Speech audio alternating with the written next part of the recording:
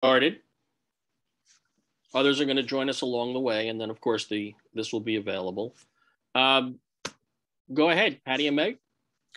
Hi, everyone. Thank you very much for coming. I'm Meg Saunders, and my partner, Patty Zokalilou, is on here with us. And today, our grade level principal, Ari Rothman, and the head of guidance, Cynthia Rivera, will just talk to us now that our kids have transitioned into high school. They'll give us some tips on how to succeed while in high school and going forward, and just walk us through the rest of some ideas for the rest of the year. Good. Thank you. Good. Yeah. We will introduce everybody as we go along. These are all our instructional leaders. I think you also know Bill Egan, the principal. Bill, did you want to say anything? I just wanted to say hello. I hope everybody's having a wonderful introduction to the high school. We have excellent people here. We're going to help guide you today through midterms and really some other important information as well. But, just know that we're here as a resource throughout the year. If people need us for any reason, don't ever hesitate to reach out. And if I don't see everybody, I hope everybody has a wonderful holiday season. So that said, I know you have wonderful experts with you today. I will be in the background, but I'll probably turn my video off and just kind of be here listening. So thank you very much. I just want to say hi. Bye-bye, guys. Good. Thank you, Bill. Yeah, let me introduce, before we get into the specifics, Lizette D'Amico, who is the district coordinator of world languages in EL. Bob Stevenson, high school chair of social studies. Evan Remley, high school chair of English. Becky Pavia, the high school chair of mathematics. And Cindy Rivera, our director of school counseling. And last, but definitely not least, our science chair, Michael LeDuc. Okay, I'm going to share a sort of a presentation, which is sort of the backbone of what our discussion will be.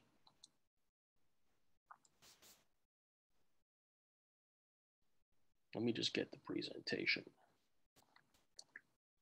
There we go. Okay, good. Excellent. Previous years, this has been a discussion of, midterms. We're heading to the end of the first semester. We've got our first set of semester summative experiences in a few weeks after break. But the bigger point really is, we're basically almost halfway through freshman year. And what's really, really valuable in thinking about this point in the year and moving forward is sort of, what have people learned? What works? Yes, we're going to talk about the end of the semester, but also it's more about, what is the key to success and effectiveness as we move forward? And again, anybody jump in at any point. I think these are the basics. It matters more on a day-to-day basis that our freshmen keep context, not worry about the long term at the expense of the present, maintain a positive attitude, really, really think about what they're doing, managing their work. The block schedule is designed so that they have only at most half of their classes on any given day and should balance the time accordingly. Seek out extra help. That's the big difference, I think, when we talk about middle school to high school transition, is there's still a team behind every single kid. And that's led by the school counselor. But at the same time, it's me and all of your kids' teachers who are the team. And if they need extra help, they should come, they should, develop those relationships. So there's still a team behind your kid. Same thing about tips for home. I think the job of every adult around our freshmen is keeping context, keeping them grounded, and also keeping perspective. Evan, I'm going to turn it over to you. Talk about the English program. Okay, can everyone hear me? Yes. Cool. All right. Well, welcome everyone. And Shakespeare gift. He gets me every time. So I'll just kind of go through just 2 quick slides here, just about English exams. So English exams, they're skill-based, generally non-cumulative in terms of like content. So we're focusing on kind of like one of the 3 core areas of our English curriculum: research, writing, or reading. And then I think the other big thing is we don't really use departmental standardized exams. Some grade level PLCs collaborate closely with the exams. For instance, like AP Lit, we discuss doing like a condensed version of an AP exam. So things like that. We do try and align in that sense, but we don't have a standardized exam that all like 9th graders or 10th graders are going to do. Okay, so I think next slide. 1 second. There we go. Let me go back. There we go. Okay. Okay. Bueno. Sorry, let's lose that slide. So we give the classroom teachers a lot of autonomy to decide what type of exam will best suit the work done in class for that semester. Oftentimes, like in 9th grade, is a presentation of research, sort of a persuasive speech. Written reflection on classwork and writing is another format that we've used quite often, or some other sort of culminating experience that taps on the core areas of skill that we focused on for the semester. In either case, they'll be provided a study guide to sort of prepare them for class, what to do that day, or assignment description. So if you're curious and feeling anxious, like, hey, what do you have going on for your English exam? They should have something in writing explaining like, this is what we'll be doing during the exam period and how you need to be prepared for it. And then the Writing Center is also an option for support. They can come in and work with a teacher. We have it, it's open. It's usually not open during the exam periods, but you can collaborate closely before and during those things and reach out to the teachers. If your child has an open period or free period, they can drop in before, touch base, sort of, as Ari had said, establish a relationship with that teacher to kind of help them prepare if they have a writing project due for English. I think that's it. But this is also the type of work they've been doing in their English class all along, right? Correct. Yeah, this shouldn't be anything new. Like I said, these are recursive skills and they're sort of building upon what we've done. And so some of it is like a preparation thing. If they have like a project or a writing piece and then a reflection on that, it's a matter of having done the work beforehand and planning and having it all set up. So I think that the key thing is the student should be aware, this is what my expectation, what is expected of me going into the exam. And there should be something provided in writing on the Teacher Schoology website that explains what that is. Great. Thank you, Evan. Any specific questions come to mind from the panel for English? All right, we'll have questions in the chat and obviously we'll respond to things as we go along, but also just everybody be aware that this entire presentation is being recorded and will be made available through the PFA afterwards. All right, thank you, Evan. Let me do this. Lizette? Good morning. The World Language Department has decided that at the lower levels, which is usually where freshmen are attending, we are not going to administer a traditional midterm. Instead, we're going to use the time to do sort of a benchmark assessment. It's similar to something that they've taken in 8th grade. So if you think of it as like a prompt for writing and speaking, that allows them to use language that they've learned throughout the semester. Or if they're in Spanish 2, for example, then it would include language that they would have been exposed to in Spanish 1.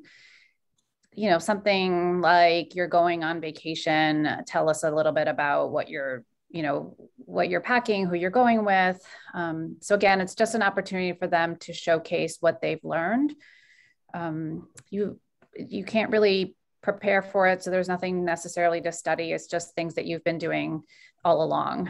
The Latin department will do an end of unit assessment. It's just going to be similar to every other end of unit assessment that they've had. So she'll be handing out study guides. And I'm going to just echo what has been said. I think keeping up with your homework, checking in with teachers, having a relationship with teachers is important. They're always available to help. Depending on the subject and the level, sometimes there are multiple teachers that teach that level, so you can check in with someone else if you don't happen to have the same free period as your teacher. But we are always here to be helpful. Good. Lizette, there's a question about, is there an assessment at the honors level in those classes? Not the lower levels. The only world language courses that are giving an assessment are the UConn class, because it's required by UConn, and the AP class, because it's just mimicking what the kids will have to do at the end of the school year. But I don't actually think there are currently any freshmen in those classes. So anything lower than that is not giving an assessment this year. All right. What percentage of what's the weighting on this particular assessment then for? So it's not even considered like a test grade. It's like a quiz grade. It really is just an opportunity for them to showcase. Teachers are going to use that to determine next steps as far as like where the class should go. Again, language is cumulative, that you can't help it but use words from different units. And so it's a way for them to decide, like, if they have to actually backtrack and do previous language, or if they're able to just sort of move forward, because most kids can, have retained the information. We're also just always looking towards that Apple assessment. So as many of you know, we are able to give students an ability to assess for the seal of biliteracy. And it's how you do on this AAPPL test. It's just a performance-based assessment that's on a computer. The computer asks you questions like that, like, I'm coming to visit your town, tell me about your town, or tell me about your family, or write a letter to somebody who doesn't live here and tell them about school. And so again, it's just giving them that experience so that when they take that assessment junior year, they know what it looks like. Great. Thank you. And I just want to note, someone just asked, at the end of the presentation, we actually have the exact dates for the exam period. So we'll lay it all out. And the end of semester schedule was sent out and shared at least last week, and will be again this Friday in the weekly update. Okay. Thank you, Lizette. Just quickly before she leaves, there's one question about just confirming that the Latin midterm is not a cumulative mid-year exam. It's just an end of the unit assessment, correct? Correct. It's just an end of unit assessment. Great. And weighted normally? Yes. Okay. Those are two questions in the answer. Q&A. Great. Thank you. Thank you. All right. Bob Stevenson. Yeah, and before I start, along the lines of the schedule, really useful for students that we have the exams broken up so that they'll take, there are 4 periods before a long weekend and 4 periods after a long weekend. So that should do a nice job. We've been able to do that the last few years, and it's done a nice job spreading out some of the preparation for students, especially for those later exams. In social studies, there will be an exam in all sections of world history 1, and it'll count for 10% of the semester grade. There isn't a standard exam for the department. I'll get into that in a second here. The emphasis, though, is on concepts and skills, not memorization. It's no longer a gigantic multiple choice test full of names, places, and dates. And even there are still some of those multiple choice tasks on there, but they're often related to paintings and maps and things. There's still some basic facts that students will need to know, and teachers will give students access to a study guide that'll contain the big topics that would be covered on there. Those study guides will be on Schoology. There shouldn't be any new material on or skills on the exam. There may be new documents that they haven't seen. Every exam will have a document-based question, and how many documents they deal with will depend on class to class. Some classes are ready for 2 or 3 documents. Some are ready for 4 or 5 short ones, but that's up to the teacher. The skills at the heart of it, though, are useful across sections. For format, there will be an essay that's based on a document. It'll cover a topic from the first semester. If they get multiple documents, chances are one of them they've seen before and a couple will be new, but it'll be related to topics they've covered before. Most sections have a couple of short answers and then some objective questions. And again, these can include things like timelines, artwork, cartoons, and maps for students. Moving on to the next slide here. I have 2. Quick question there, Bob. Sure. Social studies exams, will there be open notebook or will that vary from teacher to teacher? I don't know of any sections doing an open note exam, but it will definitely be content they've already covered. Great, thank you. I can, I could check on that, but Okay. They're not open notes, but I will check with a couple department members while other teachers are speaking, and if I find out otherwise, I'll come back. Good. All right. You want your next slide? Yes, please. Ooh, let me go back. Sorry. Whoa, math. I Here can we do go. math. So for preparing for the exam, I would want to emphasize that it's not about cramming the night before. In fact, it should be distributed over a period of time. So that week and a half before the exams is a good time to start using that study guide and preparing. Notes students have been taking throughout the year, those can be useful to go over. Within notes we encourage students to use an outline format where they have the headings of each section, and even the textbook has these key understandings. They form them in the phrase of a question at the end of each section within the textbook, and those are a useful review tool in and of themselves. If possible, study with a classmate. Along the lines of extra help, I would want to emphasize that extra help is not just a RAM time thing here. Our teachers are available outside of class during other periods, before and after school in many cases, by appointment. You need to set this up to talk with your teacher. But and we have a writing center that students could drop into if they have a piece of writing they want to go over that related to documents, say. I'm looking here to see if I've forgotten anything. Yeah, and again, like English and world language, this is not new. They're not new types of questions. This is work they've been doing before. They're question types that they've seen before, and it's contents that they've covered before. Good, good. Thank you. Thank you. Once again, at the end of the presentation, we will give you the schedule for these end of semester exam period. All of that will be available again. All right, let's move on to, I believe, math. Becky? Hi, everyone. Can you all hear me? I'm Becky Pavia, and we're fortunate enough to also have Ariana Perino here.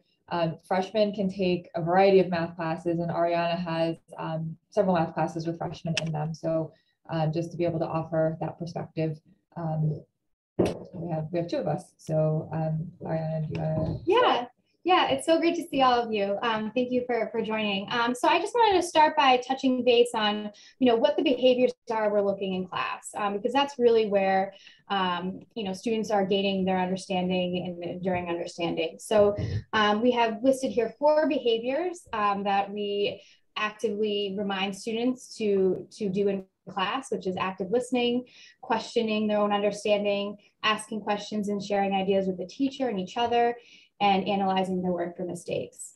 And again, students that do these 4 behaviors on a consistent basis are building a deeper and more enduring understanding. And just to echo what Mr. Rothman said at the beginning, so this is really about building good habits so that when big assessments do come up, they're less daunting, and students have kind of been studying along the way. So in addition to kind of that active learning that's happening in class, we really do encourage students to make their own kind of understanding of the material. You know, they're going home and they're also doing things like reviewing their notes. They're redoing questions from old homework assignments. Some of my students reread their notes regularly, you know, a couple times a week, just for that repetition to kind of review the material. You're completing homework very thoroughly, you know, really not just viewing it as something to be checked off and done, but something that you can really use to analyze your mistakes and kind of formulate your own questions. And those are the questions that you're going to extra help with regularly and or making use of RAM. So all of those habits lead to better assessment results. So it's really not, as Mr. Stevenson said, about cramming at the end. It's really about the long-term planning and doing a little bit at a time. So the next slides that we have are just a general timeline for what students could use to prepare for any big test. And then we also have a handout that we'll share that has a specific timeline for midterms. So just with any big tests, you know, better study habits lead to better results. So students should not wait until the last minute to complete the review material. One of our teachers recommends doing the review material a few times. So do it once, see where your mistakes are, you know, review the things that you're stuck on, and then do the review again to make sure you've caught everything that you were confused on. And the review material is not just the only thing that students should be studying. I mean, old homeworks, you know, for the midterm, old assessments would be really helpful, old quizzes or tests. The questions on the midterm are not going to be like, you know, gotcha questions, or it's pretty straightforward. It's really designed, as you've heard it from other subject areas, as a benchmark for teachers to see where students are, where they can go next. You know, it's a pretty, you know, kind of straightforward. If students do well, it shows that they've really mastered what's being taught throughout the class. So we would encourage your students to look back at your notes for clarifications. We encourage them to come in with questions, and definitely make use of extra help regularly, not just before the test, even if it's for a few minutes to stop in and ask your teacher a quick question. Yeah, and just to add on that, Ms. Pavia, you know, right before, as we were preparing for this presentation, we asked some students and teachers what are some tips that they had for studying, some of the older classmen, and things they said were studying in groups, practice the way that you perform. So, you know, put your notes away, take out the study guide and try to do it without any notes. So, you know, mimic what the testing environment would be like. And they also said, you know, be efficient in your studying. Just try to focus on things that you don't know and need more practice on. Don't feel like you have to review everything. You know, if you have some concepts down cold, you don't need to, you know, worry too much about reviewing those. Can we have the next slide, Mr. Rothman? Yeah, quick question. For math classes, how much will the midterm exam or the semester exam count towards the overall grade? So for the semester grade, most classes are at 5 to 10%. Most are leaning towards the 10. So that'll vary by subject area.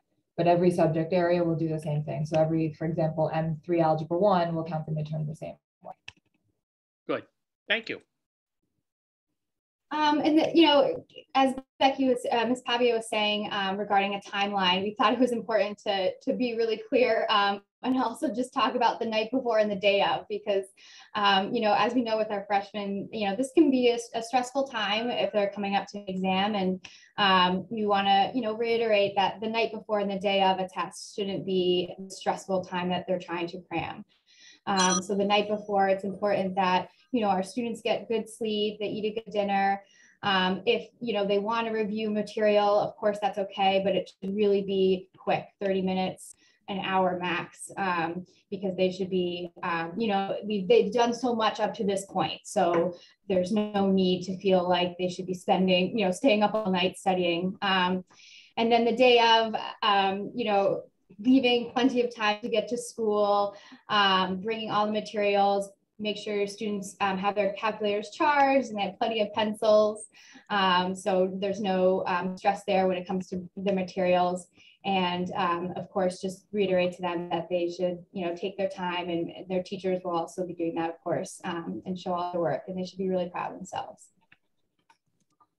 It looks like we have a couple questions Yeah, I'm in the process of just, again, the question is, a math exam cumulative or unit-based? And again, will it be 5 or 10%? So it will be cumulative, you know, and just like world language, it's really, you know, math is cumulative, so it's hard not to use material from one unit in the next unit. So it will be a broader view of everything students have done this year. I'm going to say that most classes are 10% of the semester grade, but students would definitely want to double check that with their teachers, because some teachers are at 5%, but that varies by course. So freshmen can, I think, take one of 7 math classes when they come into the high school. So there's a variety of things going on. Yeah. And again, when we talk about the grade, keep in mind that even for full year classes, we award credit by the semester. So the semester grade is a calculation of the 2 quarters and whatever amount the semester exam or project is. And that's, you know, what counts in the end. Will there be teacher review sessions? Yeah, so in our handout, which I'll share with you in a second, the review packets will go out right before vacation, right before December break, and there's no expectations that students would spend their break working on the review packet, but you know, some students do have some downtime and like to get a head start, so it's more stressful for them to wait versus the stress of working on the packet over break. So obviously students can do whatever they need to do to prepare, but they will get the packet ahead of time. And then as we get closer, teachers will definitely spend time reviewing in class. The teachers are available regularly before and after school. So I'm 100% positive every teacher will post office hours outside of school to prepare for the midterm, as well as working on it in class. Good, good. Thank you.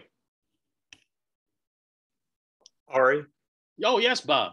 Just a note on social studies. Social studies teachers will also take a day or 2 before the exam, and in class they'll do some review. So I would expect that across all sections. Fantastic. Thank you, Bob. Michael LeDuc, what about science? All right. I have the benefit of going last here, and largely everyone's said a lot of the same ideas that I'll be sharing. So for science, much like every other subject, we recommend studying in small portions. We tell students to think of it like eating. We want to take lots of small bites as opposed to binging before an assessment. Some of the techniques that we suggest for students include concept mapping and the Feynman technique.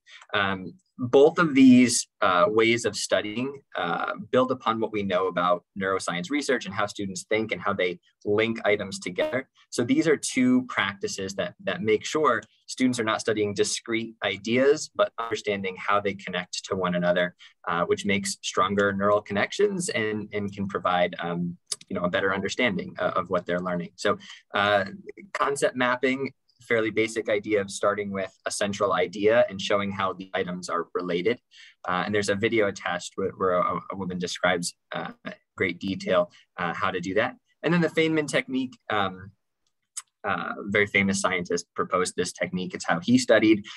Essentially involves building your own understanding of a material, simplifying it and explaining it to someone, and finding where you stumble in your explanation, and then going and filling in your gaps in understanding based on where you struggled to explain something.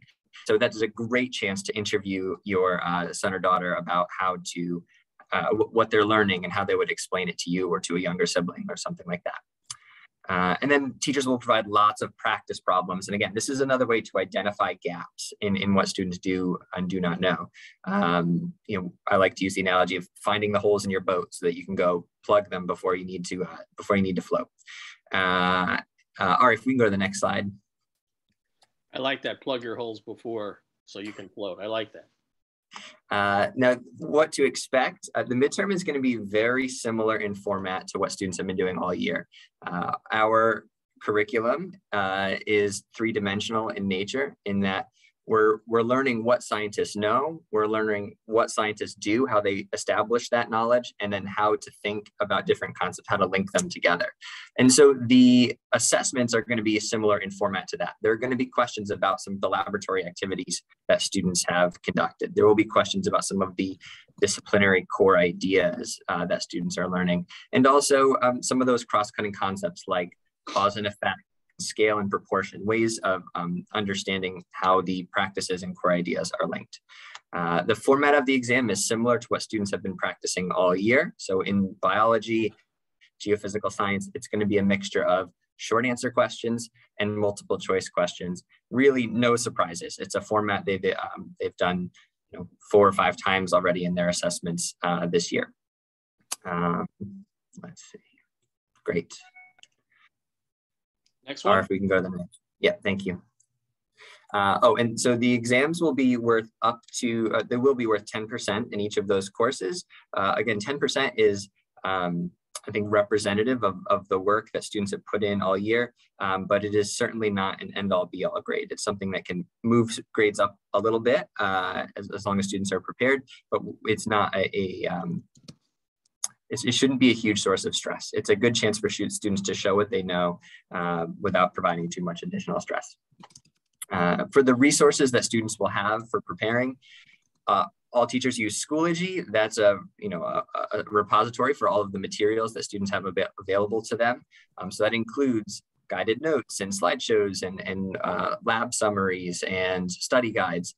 And all of those things are helpful tools, but again, we're going to use those as a way to guide our concept maps and the Feynman technique because we want to understand how all of these concepts are linked, not as discrete ideas. Teachers will provide study guides before break. Again, no expectation that they do study over break. We don't want that to be a source of stress when students should be celebrating. But like Ms. Pavia said, if students are stressed about the upcoming exams, they can definitely use some of their downtime to review that material. Teachers will spend the week before exams reviewing, so definitely lots of in-class time, but we encourage students to come for RAM time before school, after school. Just make arrangements with their teachers if they want extra support, but we will have plenty of time in class. And lastly, teachers will look over previous unit assessments with students in class so they can get a chance to review some of the material that they might have struggled with or succeeded with earlier in the year. I think that's it for science. Okay. There's been several questions about the exams, and this is the schedule. And again, this is already posted on the through the weekly update. We'll make it available again. All classes will meet on the day before this exam period for a shorter time, but all classes, periods 1 through 8, will meet for a final review. Here are the days for the exams. It's by period. So it would be the exam period 1, the exam period 2, so on and so forth. And then, there's a lot about delays and so on and so forth. And again, we will resend that out through the weekly update. But this is really the period of time that you look at. And as you see, it's before and after the long weekend for Martin Luther King birthday. So this is intentional. It breaks it up. And, again, there'll be a day afterwards before we start the second semester where all classes will meet again, periods 1 through 8 on January 20th. And it'll be a review, an opportunity to review for full year classes. It might be also sort of a beginning of the work moving forward. But this is the schedule. And again, we will make it available again. See, there's a question. Michael, you wanted to add one thing? I was typing a response. Yes, the science exams are cumulative from what students have learned over the course of the year. Good. All right. And yes, this schedule speaks to period 1, the class that meets period 1, then the class that meets period 2, so on and so forth. Okay. All right. Let me just close this out. Let me go. All right. Let me turn this back to Cindy, and I can go back to that first one if you want. No, that's okay. We can stay from all here. right. Let me just do one thing because I know you're going to remind me to do this anyway. Buses will run at their typical time at 2:05 and beyond. So kids are here for their exam. If they don't have an exam that period, they don't have to be here. And so that's the thing to keep in mind. The food service will be open, but will not be serving a formal lunch. Okay. Go ahead, Cindy. Yeah, and I think, and perhaps the department chairs will welcome everybody, but the department chairs can speak to this. Oftentimes, teachers are available at 11:30 for holding group kind of study sessions or for extra help at that time too. So it's not a bad idea for your child to stick around for that 2 o'clock bus. And is the library open during that time, Ari? I believe it is. That they could stay there and get some studying done. Because as you see, it's a very shortened day for kids. They only have to be in when there is an exam for their class. So for example, health doesn't hold an exam. So even though they might have health period 1, there is no exam. They don't necessarily have to come in for that. And certainly for their study halls, there's nothing happening there. So if your child has the opportunity not to use the bus, then their day is quite short. And that is a great opportunity to help your child get organized as to when they're studying for what. And that's what I want to speak about, is a little bit how you can help at home and help them to deal with all this. So first, in terms of overall anxiety and managing their attitudes and things, we want them to have a positive attitude. So if you can encourage them to say, and just say, you've got this. From every department chair that you've heard today, there's no big surprises here. You've been doing this all along. The teachers are going to be preparing them all along. They're providing opportunities in multiple ways to help your child get ready for these exams. And then the exams are low stakes. It's the first time ever as a freshman to take midterms of some kind. So we want them to have that structured idea of what's to come in their college life and maybe in their AP life as they move forward with classes, to understand what a formal exam feels like. But it's only 5 to 10%. It's not going to impact their grade greatly if they totally fall off the horse on this. Most kids don't. Most kids do pretty well. So you need to understand that so you can help them feel a little more settled about this. We asked, another idea is to not let them overthink all of this. Stay in the present. What can you do today for getting ready for these things? Don't think about all you have to do. And we really ask that you help them make that plan. You can look at the calendar of exams that we're showing and help them figure out, okay, what are we studying first? What are we studying next? The Martin Luther King weekend is a great opportunity. Please don't schedule a ski trip that weekend. That always is a big one for people to take off that weekend, and it really raises the level of anxiety for a lot of kids. So as much as you can think about that as keeping things the same and consistent and quiet and calm in your household, that will really help reduce their own anxiety, because they'll have the routines of what's normal for their house, if it's a quiet, comfortable house, I guess. I don't know. You do know the kids will feel anxious about this. It's a very normal feeling to feel anxiety. So you're not going to be able to fix it, but you can name it and say, yes, this is an anxious time. Midterms do have a level of importance, but it'll be over quickly. You'll be beyond it. The period of taking exams helps you understand what exams are like, and next time around, you're going to do better if you didn't do well. And that is, and so first semester freshman year really doesn't count for a whole lot. You'll be fine. And teachers are really forgiving for first semester freshmen around all of this. So again, if you can normalize it and make it not this bigger deal than it really is. One of the big things to do is when you're making that schedule, think about how long things will take. In history, often we're advising kids, rewrite your notes. Well, that takes a lot of time to rewrite your notes or outline the key points of your notes. So schedule enough time to do that. If you're forming a study group, because that's what your child works best in a study group to study, make sure that's scheduled in a right proper time and doesn't take all day, or that they're going to spend the entire afternoon at the library that turns into a social event for them.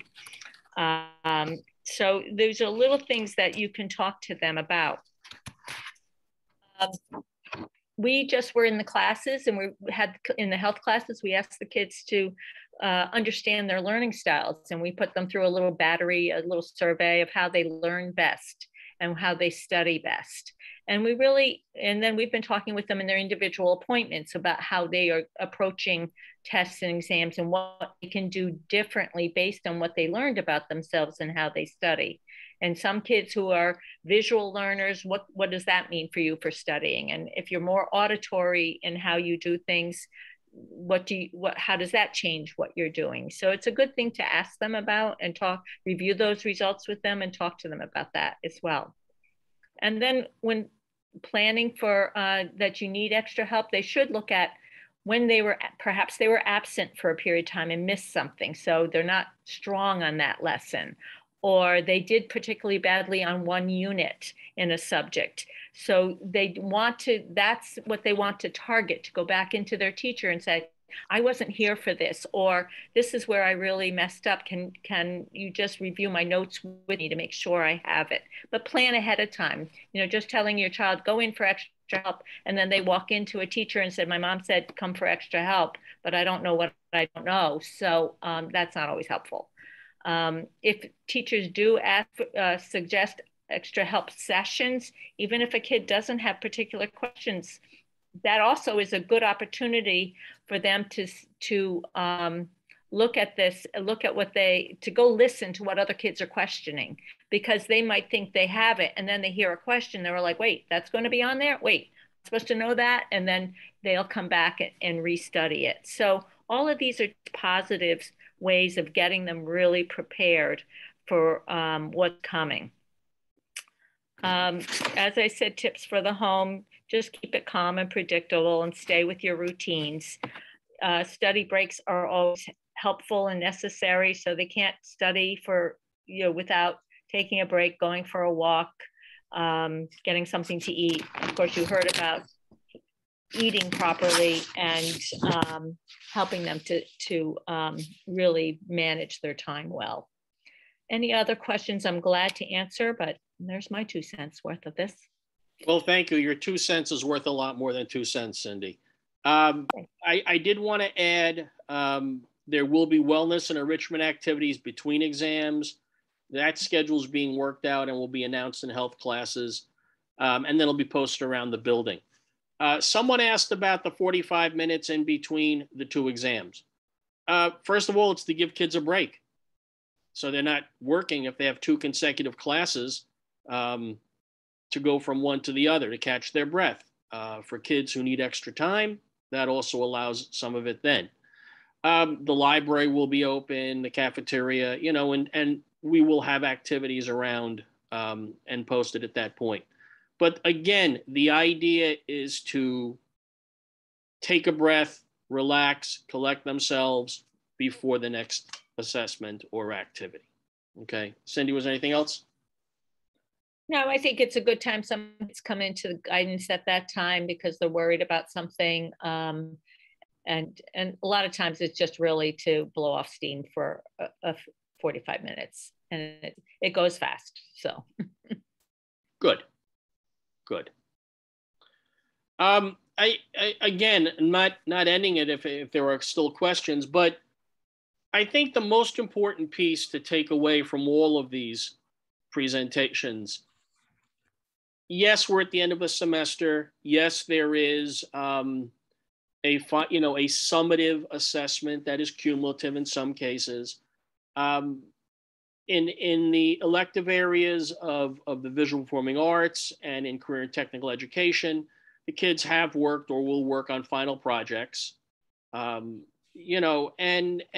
it's really more important to keep in mind about moving forward, looking back on this first semester and moving forward, and really thinking about managing the work, staying on top of things periodically, if not regularly, checking for understanding, validating your work with your teachers, and looking at learning as a long process. It's a marathon, not a sprint. And I just think that's really the most important thing that the adults around our freshmen really need to continue to emphasize. This is a process. No one grade is going to define anything in the long term. But please, please, please pace yourselves, stay on top of things. That's really the most important thing. And I constantly say it's the role of the adults around a freshman in particular to keep them grounded and keep the context. Anything else? I'll just to all the panelists, thank you so very much for this information. It's hugely helpful and I think gives us all some great ideas to share with our kids. And then on behalf of the PFA, Patty and I would just like to wish everyone a wonderful holiday season. If you have any questions, please feel free to reach out to Patty or I or anyone on the exec board. And believe it or not, this is our third of 4th 9th grade networking meetings this year. And so our last one won't be till April 19th. So it's moving along quickly. Thank you. That's great. Thank you, everyone.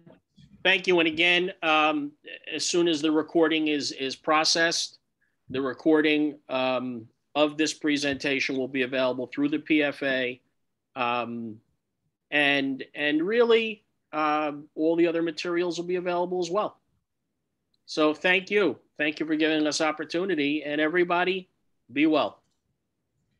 Take care. Thanks.